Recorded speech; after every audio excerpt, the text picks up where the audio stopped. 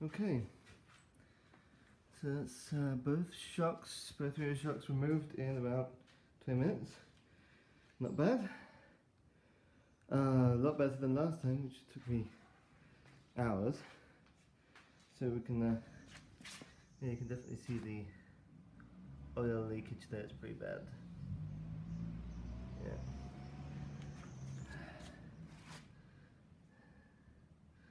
So I'm going to clean these up and then strip them down. Okay, so cleaned up shocks a bit. Yeah, it's kind of hard to get it shiny, but better than nothing. Mounted it on the jack. On the jack? Yeah, on the clamp, and I am now going to extract the nitrogen, hopefully.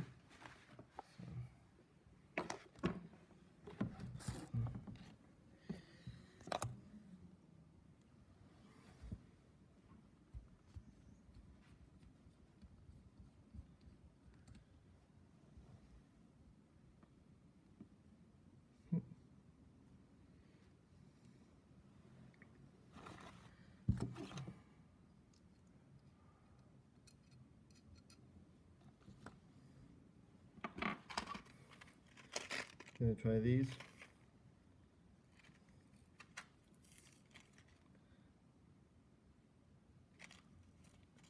See if I can actually grip on the outside of it, because I'm going to need to pull on it.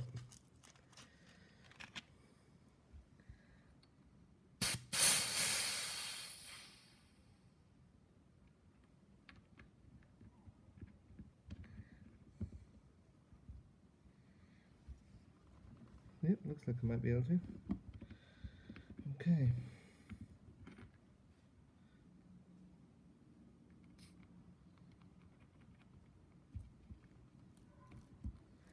So we push it in, and there's a retaining pin. So this is where I need my pick set.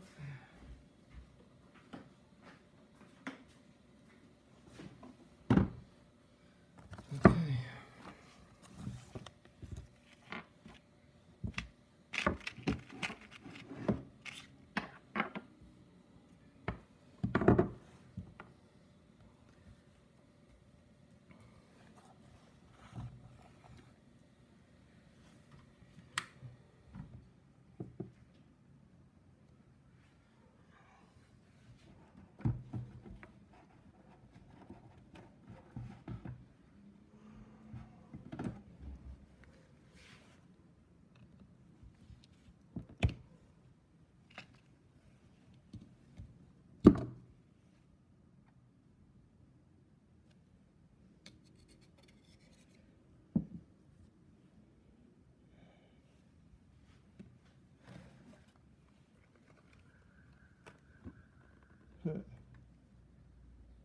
First obstacle. This isn't the same kind of retaining clips that there are in others. So I'm probably going to have to clamp this down. Which kind of means a different clamp. I need another clamp on here. I'm going to have to go and get one.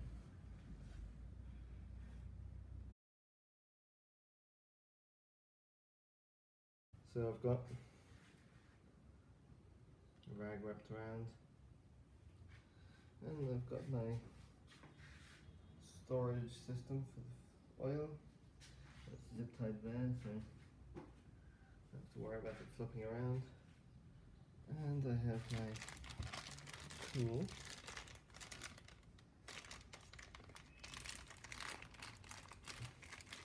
This is bloody hard to open with one hand.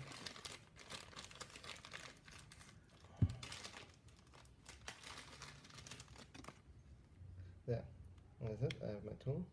And what I need to do here is unscrew this bit, and then I've got these two bits that this tool goes into.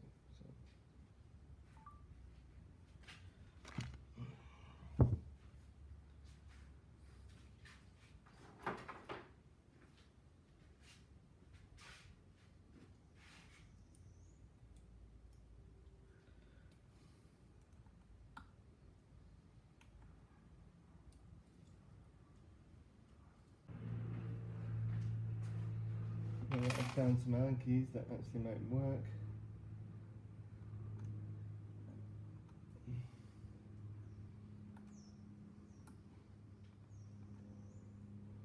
Looks like someone did a doozy on this. It's really knackered.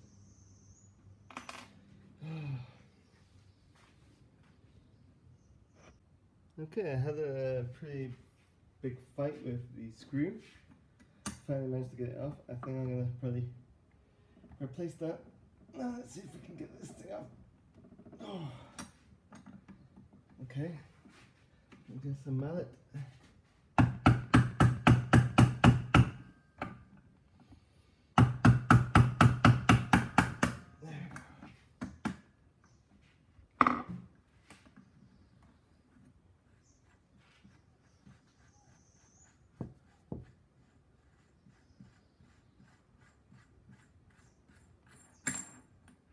Oh, interesting, different design.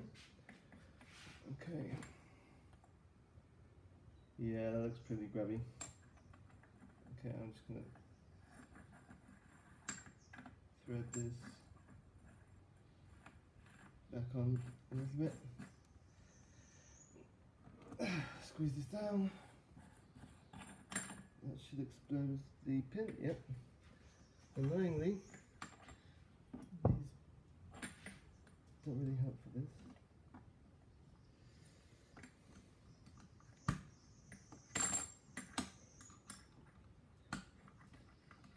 Okay, I guess they do.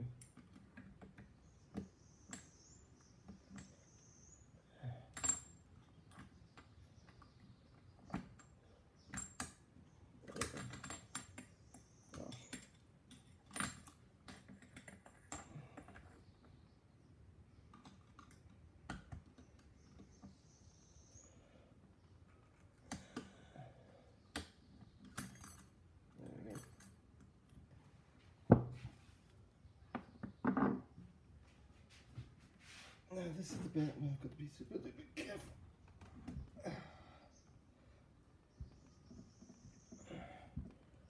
Otherwise I'm going to get oil everywhere.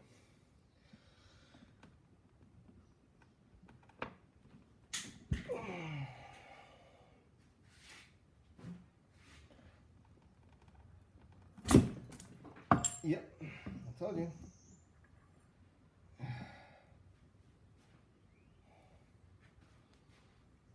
Okay.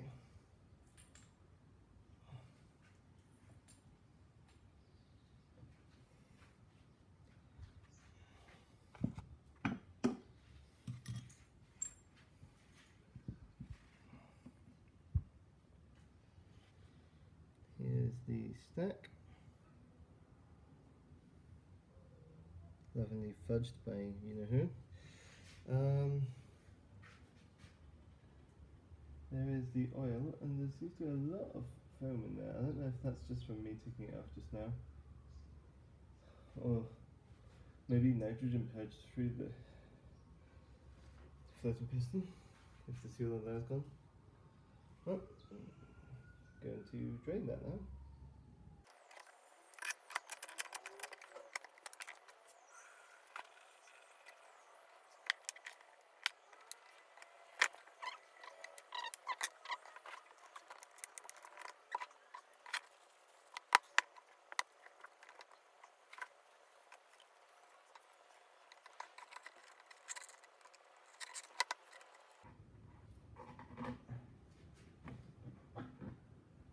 Right.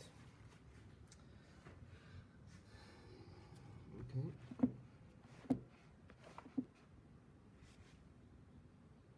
So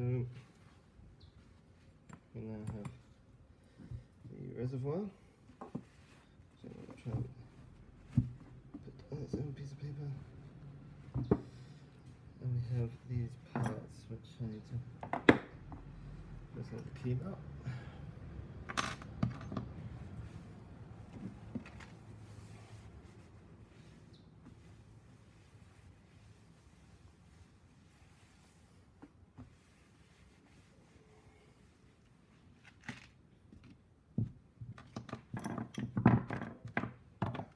Okay, so we have the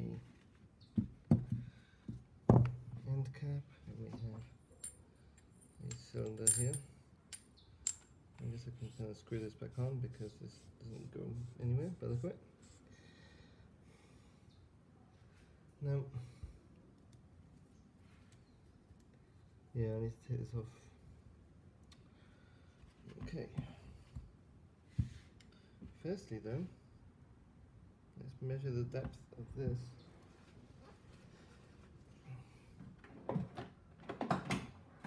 So we need actually this and this.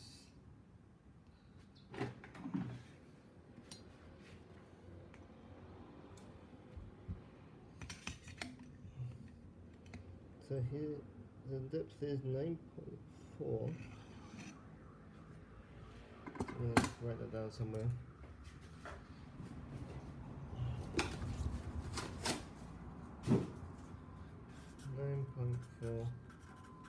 Millimeters.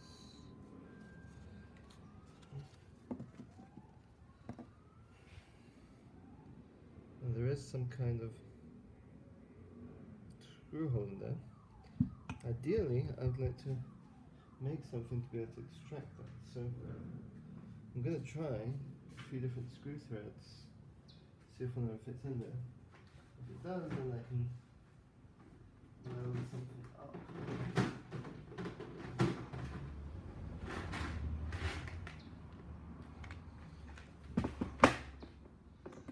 Just going to try through this lot, see if there's anything in here.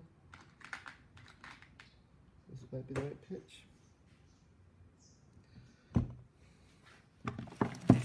I've got long needle nose pliers.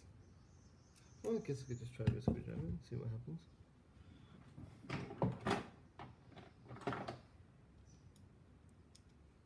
Okay, it is magnetic, so.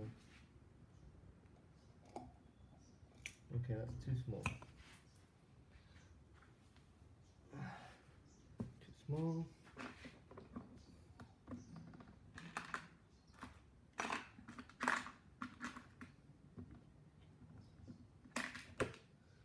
That's what I don't need the pliers for.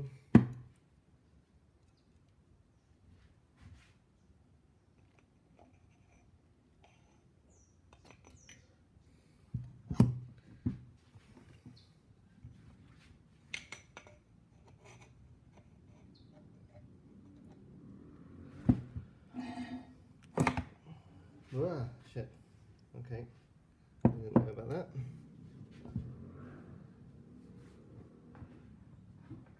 God, I thought that would drain out.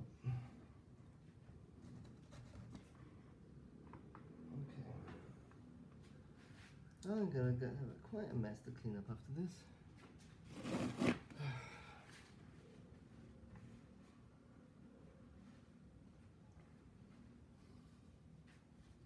But yeah, it definitely seemed like there was nitrogen in the wrong side of the floating piston, which is very interesting. So, yeah.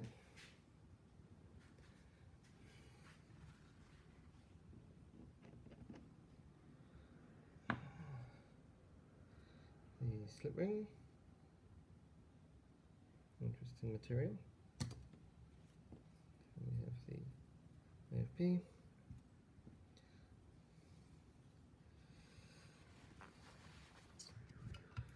Okay. I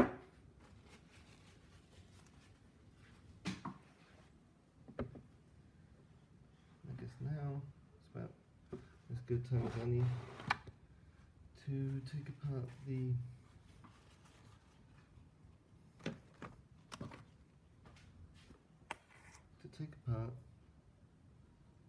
this.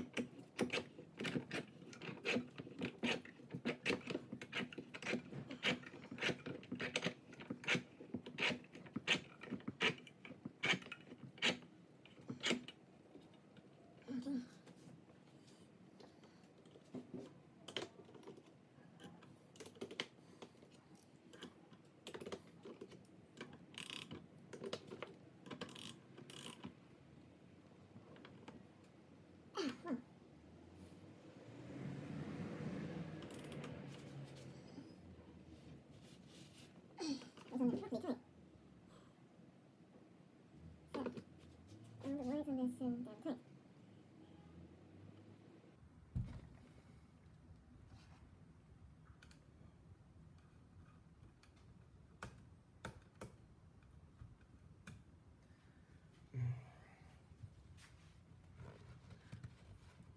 Okay, so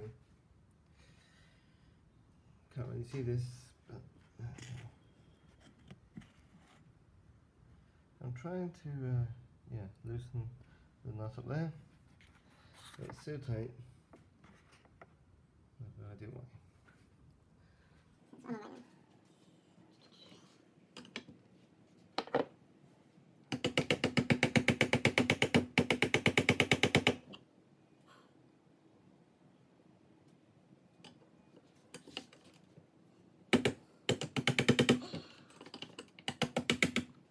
And the shaft absorbs all of the impact when I'm trying to put the parcel up.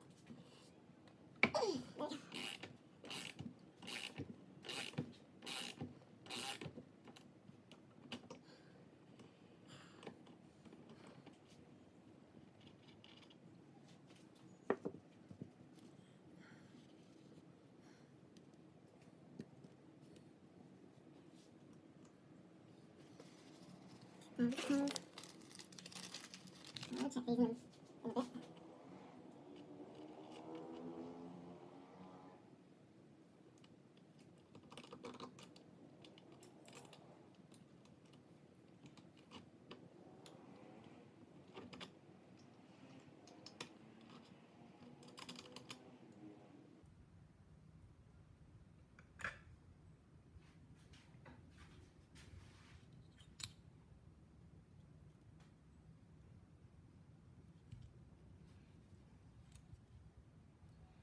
Okay, let's hope I've had a big enough zip tie.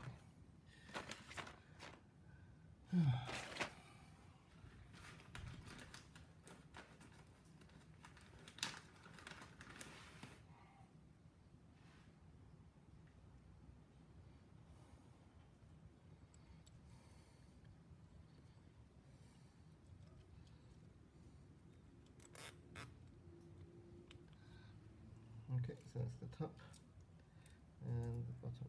6 holes at the bottom, 3 holes at the top. That makes sense. What I'm not sure about is the stack order, but I'll check that later on.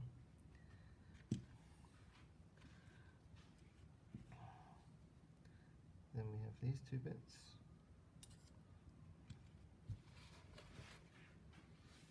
Then we have this.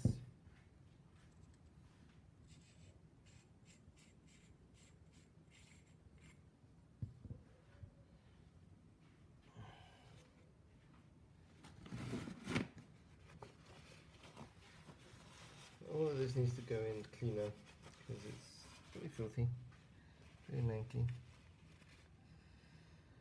Yeah.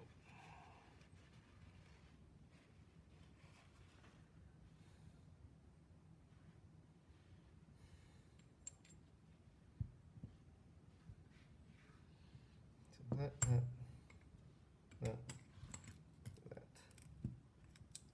Cool.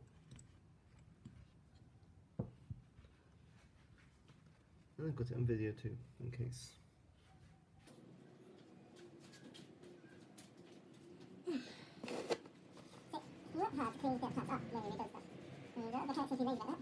So now you take something like that and get it to as grimy than when you gave it to them. And really, it doesn't take huge amounts of effort to just clean the bits up, right?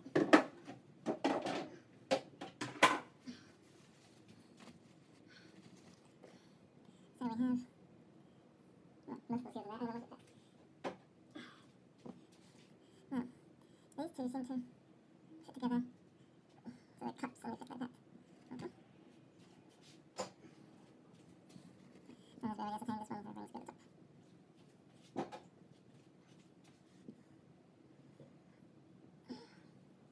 Yeah, this seal is sharp. Very sharp.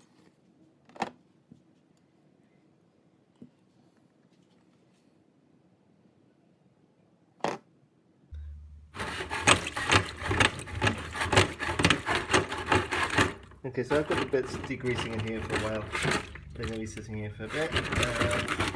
Later on I'll come back and continue. Okay. Update. So I've cleaned the parts in the degreaser. Oh, and I removed the reservoir because that needs to be cleaned up as well. First piece that I've changed the seal on, this is the old seal, and this is the new seal. Let's go in my box of bits. So each of these pieces are sprayed up with brake cleaner, so that should clean off quite well. Damn, I left the. I have to move this. Okay, where was I? Oh yes. So cleaning up each of these bits and changing the seals as I go. And you can see what I'm doing. So I'm just gonna. There we go. Right. So you see the seal in there. An O-ring. So this is the old O-ring that comes out. And now I'll just give it a good clean. Make sure there isn't any rough parts that could damage the new O-ring. Let's get all the edges nicely cleaned up. And now I'm guessing it's going to be fairly obvious, and yeah, that looks like the right one. So new O-ring goes in here. There we go.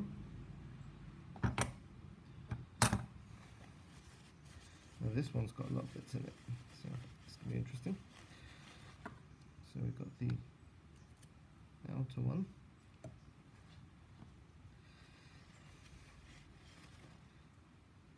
And then there's this, right, there's this kind of cut in here.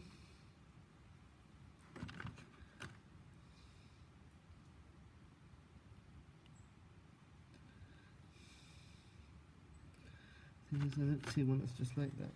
Let me see. Oh yeah, I guess this is it. There's that. There's that.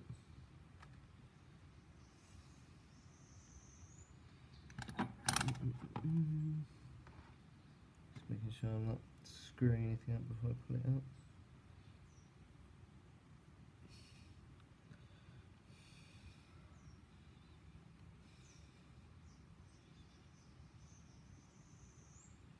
Okay, that doesn't come out very easily.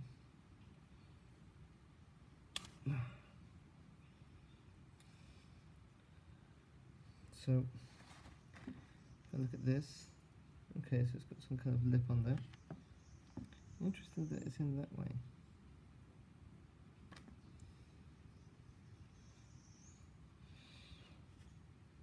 There we go. I'm curious about that because, yeah, it seems like the point where it would get grease build up. So it needs a bit more brake cleaner. Just gonna let that sit for a second. This is one of these slip rings. That's all good to go.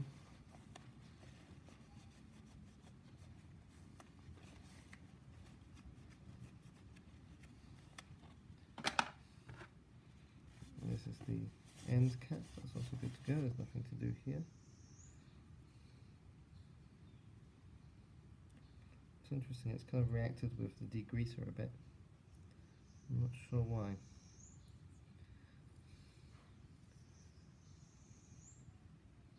Got this kind of odd build up on the inside. Maybe it's just grease, maybe it's just the oil, I don't know. But yeah.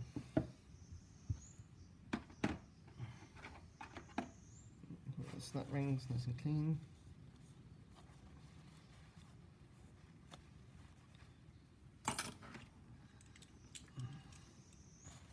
Now this is the valve stack, and there's no seals to change on here, but there is the valving I need to check, because I just don't trust what was done, basically. So I'm just going to let that dry off a bit before checking that out.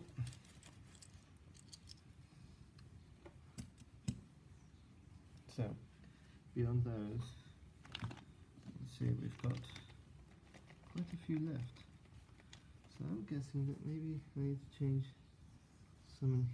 Okay, so now I've got these measurements to check the size of all the valve stack, and so I'm going to be doing that now.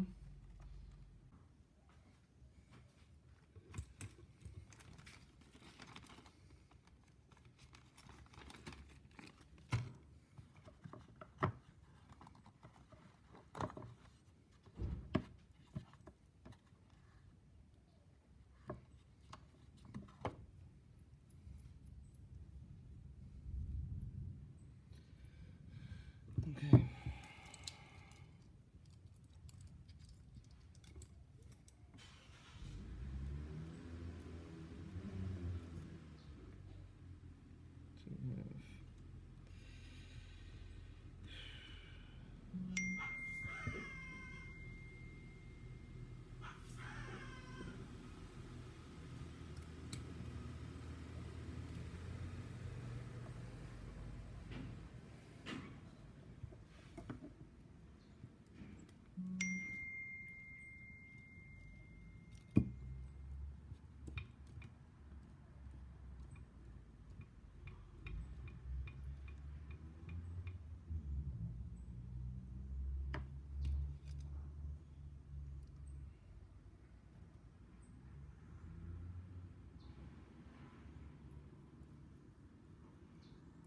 So we have .38.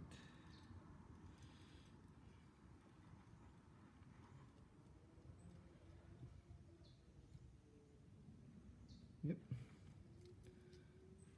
And size.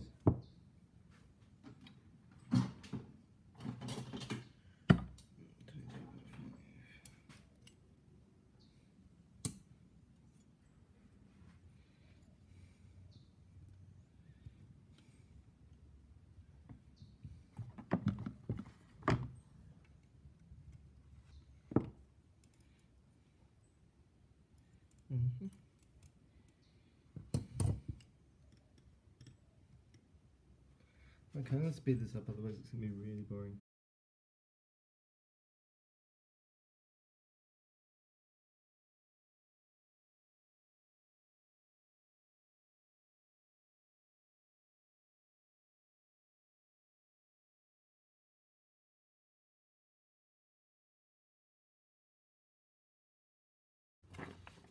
Okay, so I went and checked off the numbers, and there's only two discrepancies. There's a rebound shim that's too thin, sorry, too thick. This is at 46 and it should be at 38. And there is a compression shim that's just a bit too wide, which isn't a huge deal because it's the same thickness, but still I'm going to check and see if I've got any. And now I just have to go through this lot and this lot to see if I can find one that matches. Great.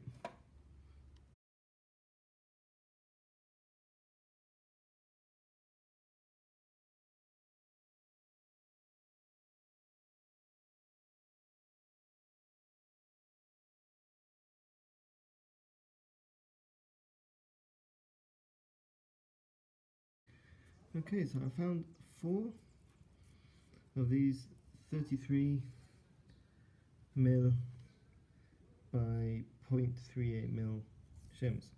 The actual 2 that were wrong, one was 33 by 46 and it should have been 33 by 38, the other one was 35 by 38 and it should have been 33 by 38. So these actually cover both of those cases, and it could possibly be exactly the same for the other stack.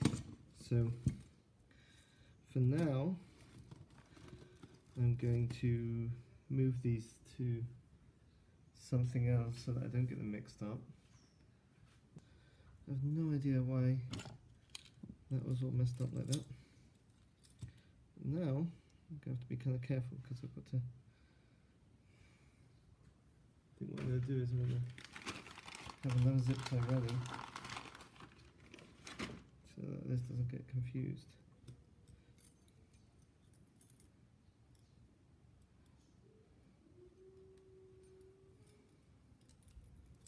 Okay.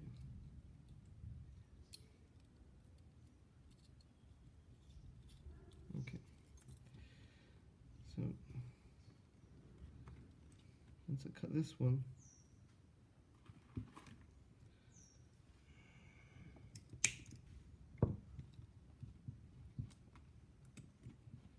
once I cut it, okay. So so there's these two things. Then there's 3 of these, then it should be the one I need to change. So 1, 2, 3. And this is the one. So this measures 33. It should be 38. Oh, 46. So, swapping that one there for that one there. And I put this stack back on. And put these 2 back on. Okay. Right, and for this one, it's quite close to the end. It's the last one. Before those 2, this one. This one measures 36. It should be 33. And it should be 38. Thickness.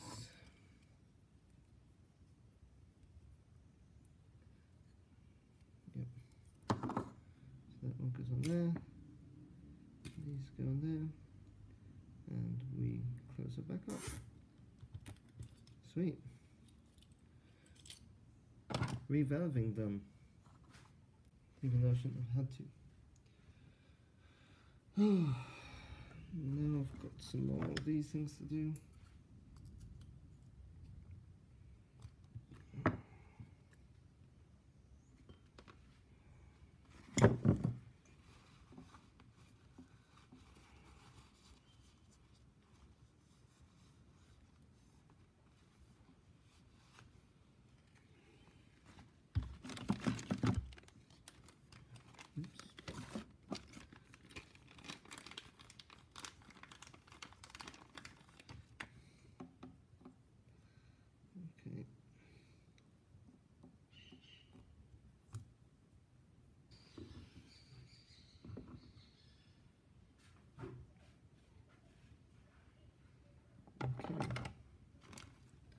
So we have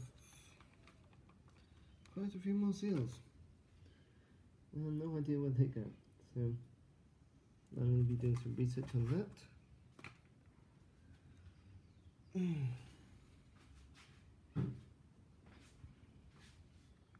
So after a bit of fiddling around, I realised that I could actually get this section completely off. So there's 2 O-rings in there, which is another of the 2 I'm looking for. And this bolt here has an O-ring inside it. Not sure why that's there, but anyways. And then I realised too late that I didn't know which of the holes the hose actually pours into on this one. But luckily, since I took photos, I found out it was this one, so I've now made some arrows. So, just cleaning this up with brake cleaner and degreasing that bit, and I'm going to be cleaning that up in a moment.